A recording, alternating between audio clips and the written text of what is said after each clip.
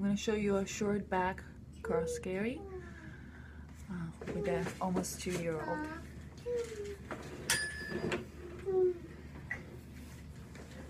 You want to start off center, and then look back, and you're going to Superman in the back. Ready, set, Superman him onto your back with all the twists that he has and everything. And you're not coming down because we're going out, my friend. So we are going to one long tail and one short tail. The short one goes over your shoulder and the long one goes under your arm. You pin the top rail and make a seat.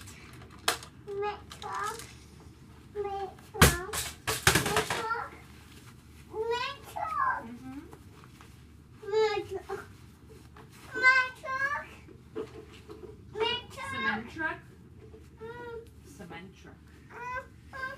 You wanna, I'm gonna put this in my teeth to hold the tension. Cement truck, sorry. Yes, sweetie.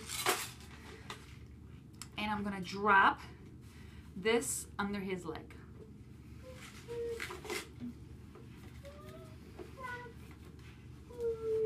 And I'm gonna go over the shoulder and make a pass that goes across the back and under the leg.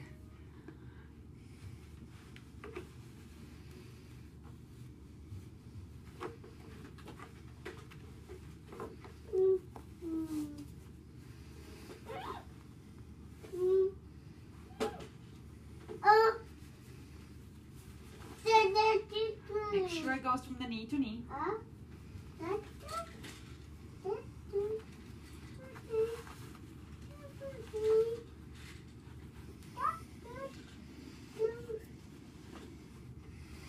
Okay.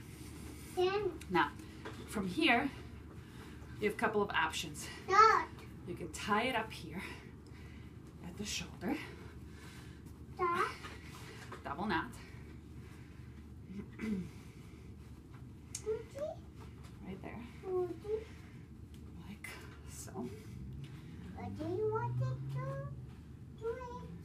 Or you can do a knotless. So you make that one half knot, go across the other rack strap, and in through the chest belt. Knotless, you should have same size, unless I started a little bit off. You can also do, if you have a long wrap and still have no idea what to do with this tail, wow! You do a couple of twists. And, oh my goodness, candy cane chest belt, piercing my ears, my friend. Ouch! And you go under and you tie a knot. You don't have to do a double knot. Here.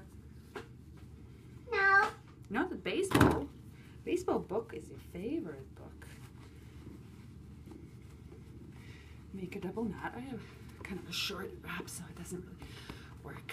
It's not really pretty candy cane chest belt, but then you spread your shoulders for comfort, and there you have it.